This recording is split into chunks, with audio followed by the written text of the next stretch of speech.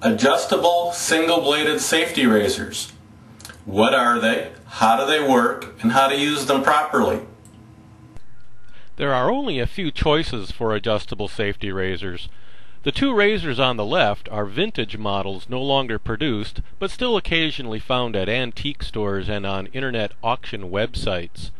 The three models on the right are of very different designs, but all produced by the same company.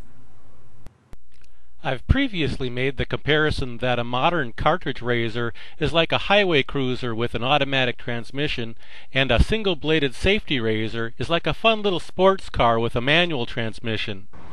If that's the case, maybe an adjustable safety razor is like a transformer, having the ability to adapt to different situations. It does this by changing the distance between the blade and the safety bar on the razor. Changing the blade exposure to a smaller distance can make the razor more gentle, while increasing the blade exposure can give you a more aggressive shave.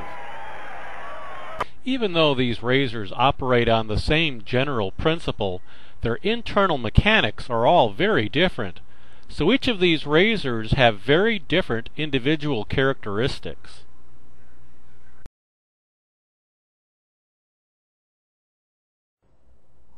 This is the Gillette Adjustable, otherwise known as the Fat Boy. This razor's heyday was in the late 50s to early 60s. Similar models include the Slim and the Toggle. All these razors are completely metal. Later, plastic parts were introduced until they were finally phased out in the late 70s.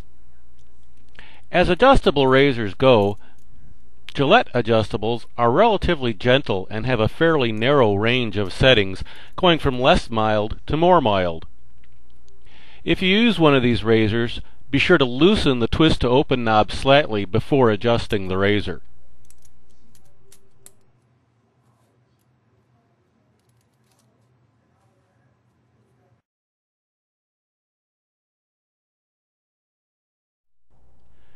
This is the Schick Injector Adjustable.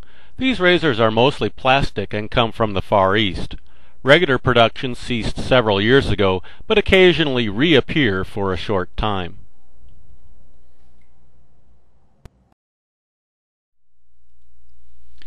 This is the Merkur Progress.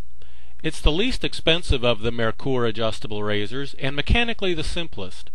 That mechanical simplicity makes it a pretty rugged razor, but it also gives the Progress a few quirks to remember. The Progress is a two-piece razor, very similar in construction to Merkur's fixed-head razors. In this case, the adjustment knob of the Progress also serves as the way to remove the top part of the razor head for blade replacement. If you look at the razor's head, you'll notice that one side of each part has a small notch. The notch on each part of the head must be on the same side for the adjustment scale to operate correctly.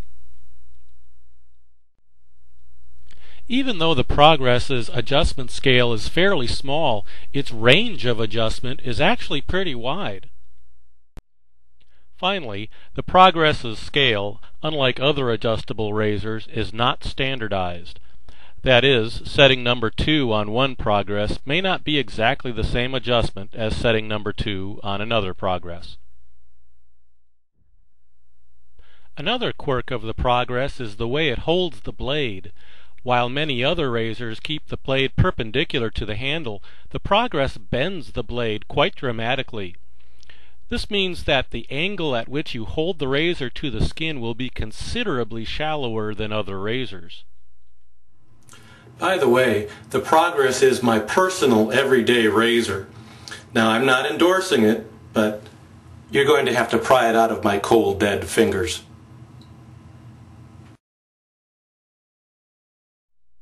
Here we have the Merkur Future. This is the mid-priced model of the Merkur adjustables. As you can see, it's much larger and heavier compared to the Progress. The Future's blade adjustment knob is just under the razor head. And speaking of the razor head, the Future sports a somewhat unusual way of replacing blades. One side of the razor head has a little overhang that you place your thumb on to pop off the top. Some users don't care for this design, believing it to be less safe, as the blade could nick the thumb.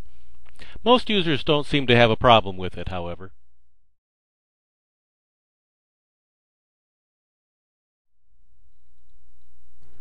Finally, we have Merkur's most expensive, most mechanically complex adjustable razor, the Vision. There are two knobs on the Vision. The lower knob opens and closes the razor, while the upper knob adjusts the exposure, much like the vintage Gillette adjustables.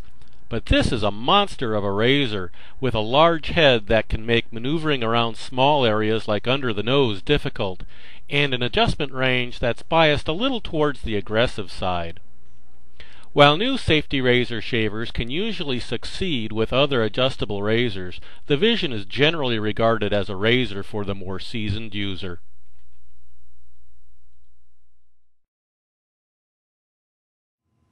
Now that you've learned all about these razors, how do you use them?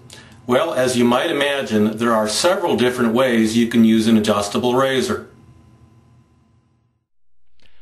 Probably the simplest way to use an adjustable razor is to simply set it and forget it. So maybe you found that this razor is too rough on your face and this razor is too gentle on your face. Well, now you can have something that's just right. Another way to use an adjustable razor is to shave your first pass at a relatively mild setting, then dial up and repeat the first pass.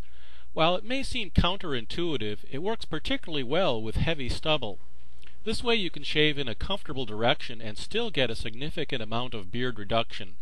Some can even dial up a bit more on successive passes as well. Some adjustable users find it useful to dial down to a milder setting in conjunction with advanced shave techniques like J-hooking and blade buffing when they're doing their final touch-up shave. Adjustable razors are also useful for taming very sharp blades, such as the feather blade, for a more comfortable shave. However, an adjustable razor can't compensate for a dull blade. By the way, for the first few weeks of using an adjustable razor, try not to go above half scale. Going more than that before you're ready will inevitably result in irritation or a nick or cut. Adjustable razors, although not required and not for everyone, can provide a new dimension to shaving for the traditional wet shaver.